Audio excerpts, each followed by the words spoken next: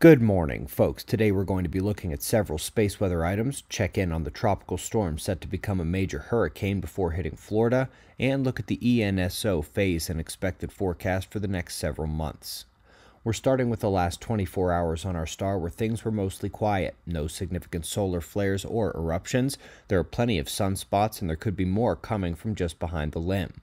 Right now, minor solar wind variation is causing minor geomagnetic unrest, which may be preconditioning for the CME expected to arrive today. Recall we're awaiting a glancing blow off the eruption from a few days ago. It is expected to arrive today. And while we wait for that CME to reach Earth, we're taking in the sunspot situation. Several active regions, but none of the sunspot groups are too large.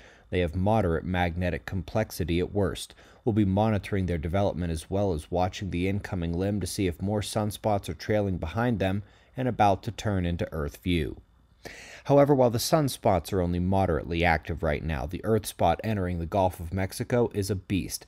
Helene is going to hit hurricane status, and there are already evacuation orders given and school closures ahead of the northward push of the storm. It's got its penumbra Whistler lines overnight, which means today it's going to surge in power as it begins heading for the Panhandle. All the forecast models pretty much agree about where that landfall is going to be. And the water in the Gulf is tremendously warm, offering fuel for the storm as it moves closer to landfall, including a hot channel directly on the line it is forecast to take. Eyes open, everyone nearby.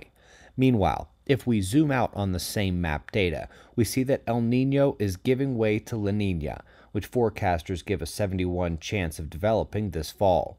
The cooler temperatures off the coast of South America are the telltale sign.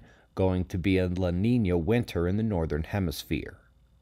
Folks, the Observer Review special release at the end of the month will be a Q&A video. If you are a member of our e-magazine, send in your questions. The video will be sent out to all of you on October 1st. Sign up at the link below.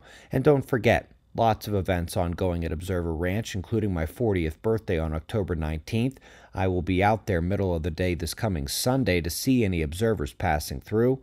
Come see us in person. observerranch.com. We greatly appreciate your support. We'll do this all again tomorrow, right here, but right now at 6 a.m. in the new Valley of the Sun.